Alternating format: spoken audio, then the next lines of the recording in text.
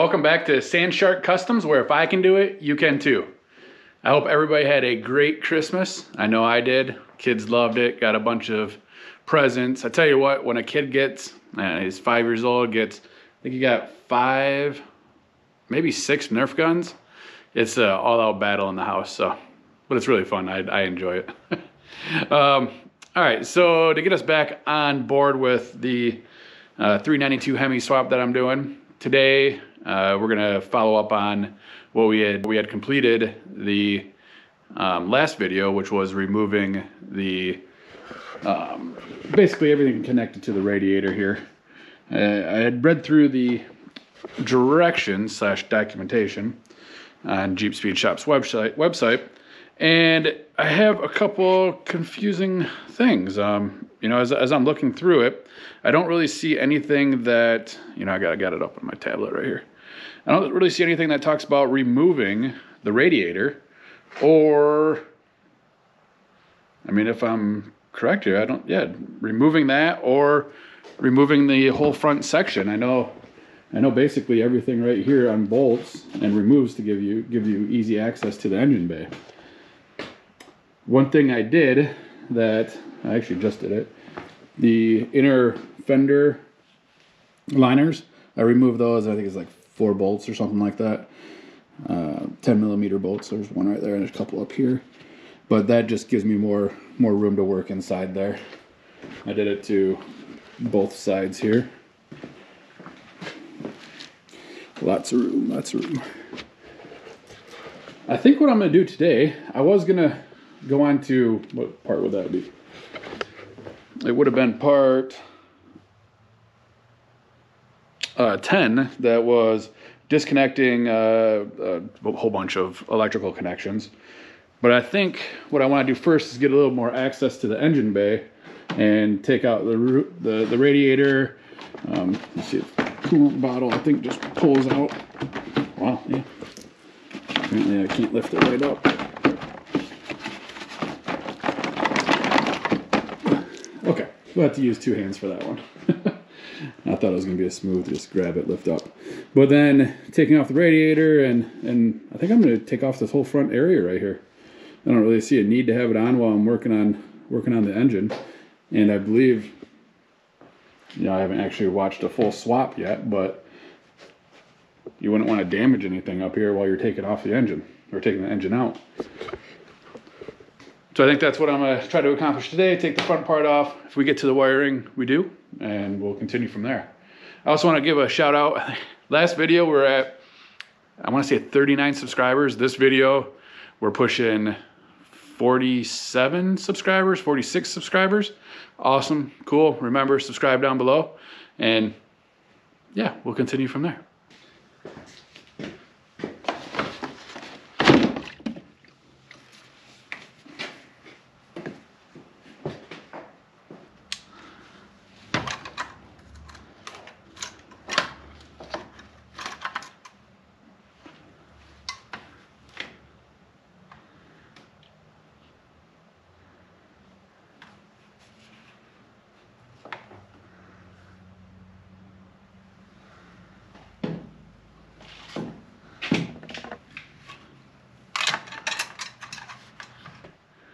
Okay, to remove the fan, there is 2 8mm bolts, one right here, one more on this side right here, and then you just have the fan wiring. Once you remove those, it just lifts right out. Okay, next we'll pull out the radiator, and it looks like there's 2 10mm bolts right here in the corner. Oops.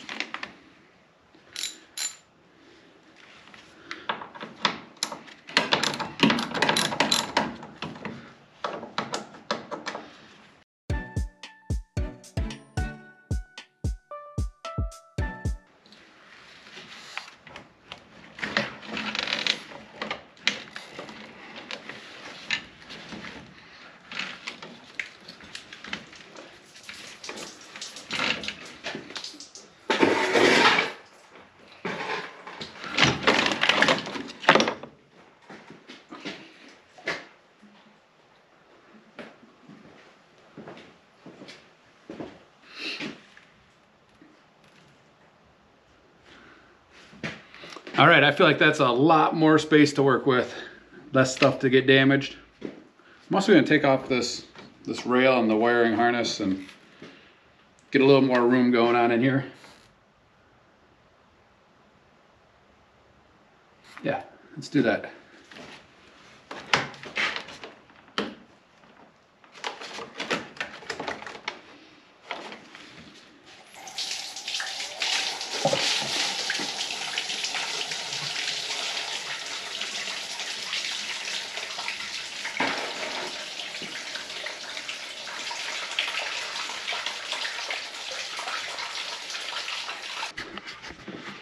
Okay, so in order to take this off, we need to take this wiring harness off.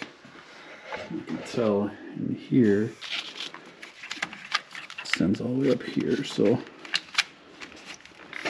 it looks like to get this front rail off and get easy access, looks like there's 2 bolts up high, and then let me pull this little shroud back. There's 2 more bolts that connect to the front frame here, and I think that's it. There's 4 on that side, and then same thing on this side, right here. And then there's 2 more right behind this shroud that goes in right here.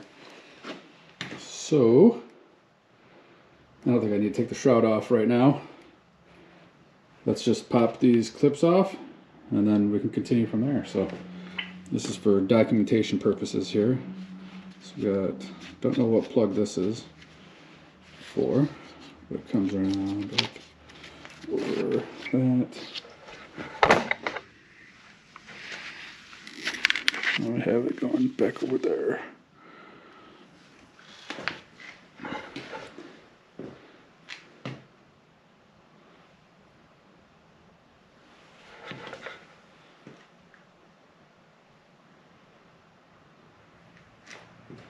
Okay.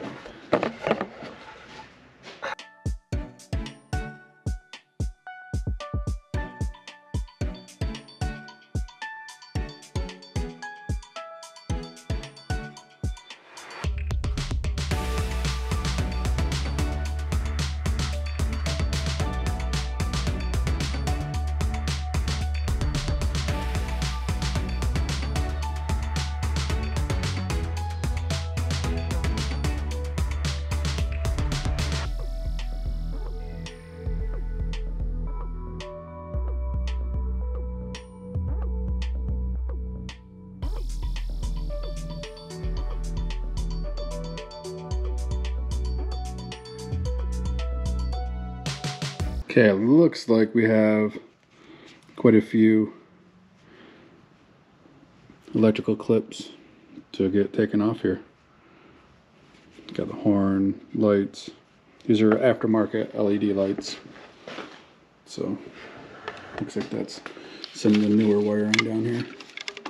But we'll get that all taken out and we'll go from there. Same with this side too.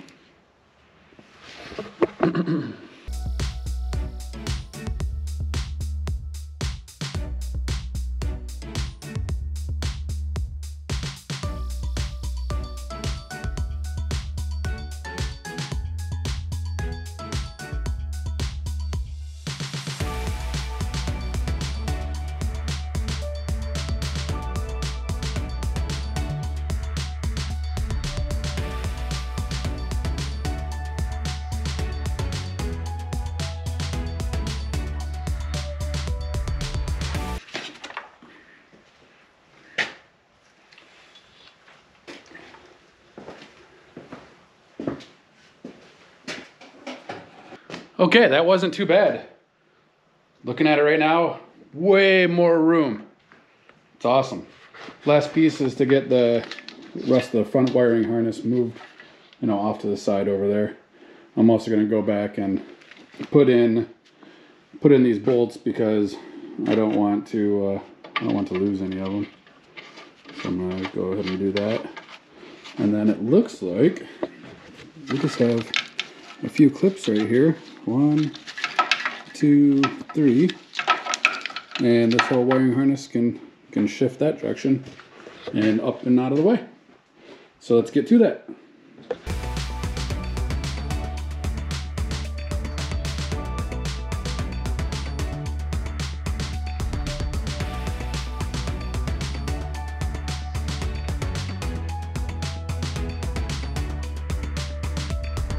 Now that front is off, like you see right here, we got a couple things we got to do. Let's go back to our list here. And now we have to disconnect the following electrical connectors. We got alternator, throttle body, knock sensor. So let's start with those. Got the alternator right here. Let's see. Got a red clip.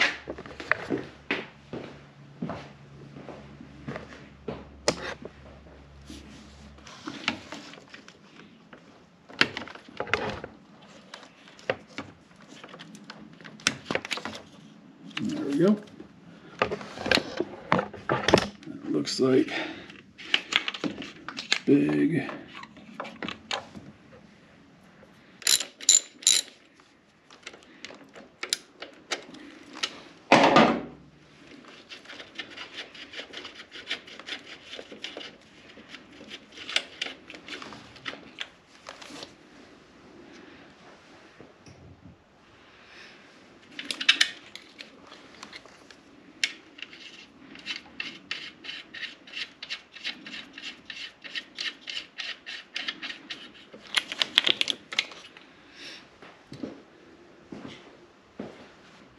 Okay, the alternator is done, so let's go to the throttle body. So you guys can see this is the throttle body. It looks like somebody has done some work before because it's held on with a zip tie.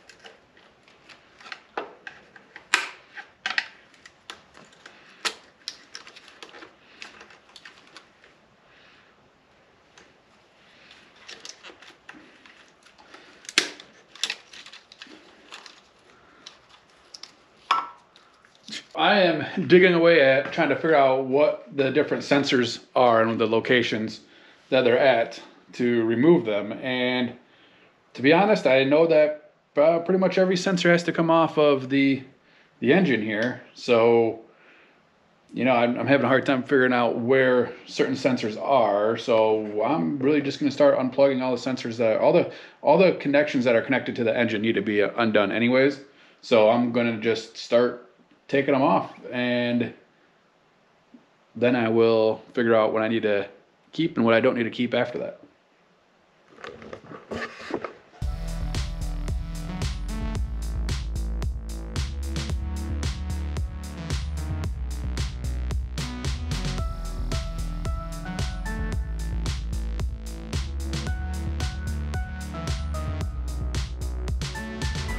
My GoPro had died, so I have to finish up on my cell phone. That's what I'm using right here.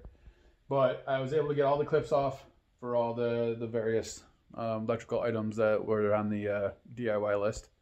And yeah, we should be ready to go.